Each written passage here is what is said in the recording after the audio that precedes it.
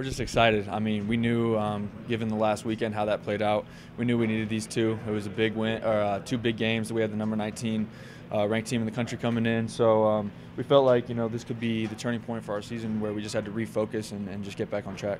You beat a ranked team. It's kind of almost human nature to kind of take your foot off the gas pedal, knowing the next night you're not playing a national ranked team. But you guys didn't do that. You came out hard and you came out to win. I mean, how did you guys kind of keep that momentum going? We just knew that we had to take care of business at the home, on the home court every game. It's important to get these wins and then, try and steal a few on the road. So we have a big road trip coming up, and we're just getting ready for that now. Obviously, defense is so key for you guys. These two teams score a lot of points, held them in track. What worked for you guys on that side of the ball?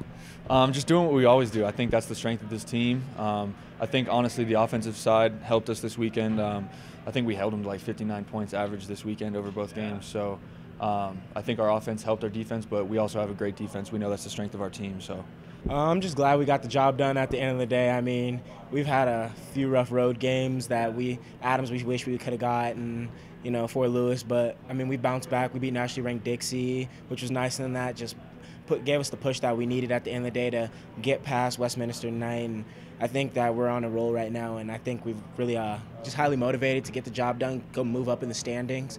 I know everyone's preaching resiliency and getting the job done defensively and everything, so I think that we're in a good spot right now. And I mean, it's not exactly where we want to be, but we're going to get better every game. Sir, but take me through this week of practice. What was it like for you guys? You're motivated, you're anxious, you're ready to get back on this court at home.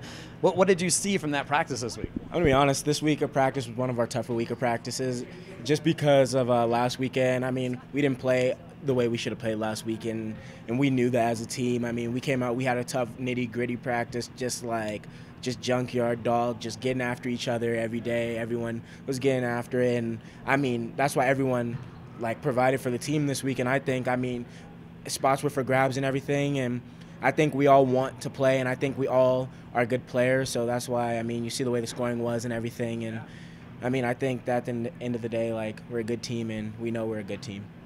I think this weekend went great. We're happy to get 2 wins this weekend, bounce back. This week in practice, we were just preaching resiliency, and make sure we just do the right thing every day. And it led to 2 wins this weekend. Our guys are all bought in, and you can tell on the defensive side of the ball. I know last night you beat a nationally ranked team in Dixie State. Some people may have a let-off or let go the next night. You guys didn't have that. What was kind of the difference? How did you guys keep that momentum going from last night till tonight? That actually motivated us. We thought, why not get both? We got one. Let's get the job done and get 2 wins on the weekend. In terms of the team, let's call it a team victory. I think 5 or 6 players had 9 points. It wasn't one person standing out. How fun is that to watch? It's really fun. It just shows how many guys we have that can put the ball in the hoop, and we're all just bought in. And, it's that next man up mentality, and we just find the extra open guy, and we get the job done. Feeling really good. We've done we've pushed through some adversity. It was really good to see the guys just compete, and play. And I wish we could play every game at home. Can we get that done? Can we play every game at home? Right? Every game's at home. But I think it shows the resiliency of this group. And that's the one thing that you always have, man. It's one thing we can always fall back on is our ability to bounce back. And hopefully this catapults us in to continue, because we're basically halfway through our season, right? We're a little bit halfway through. We still got 13 conference games left. And the way the standings look right now, everyone's right there. But we got to take it one game at a time, one day at a time. And that's sort of our mindset, our mentality, but we're definitely going to enjoy this tonight.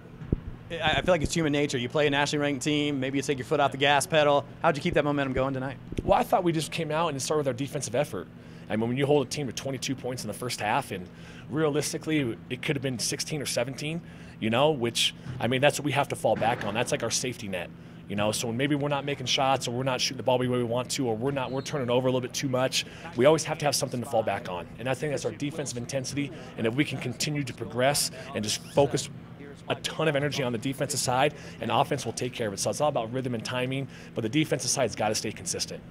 Speaking of the offense, no one had double digits, but man, a lot of people contributed. A 6 or 7 at 9, someone at 7. What was working on that side? How cool is it to kind of see everybody get involved? I think it's just sort of what the team is. It's next man up. It's really cool to see that. We had 10 guys play double-digit minutes. Which is highly unlikely. Most of the time, you see only 5, 6, maybe 7 players playing, guys playing extended minutes. But I think that's the versatility of our team, is we can throw guys in there, and we're hard to scout that way.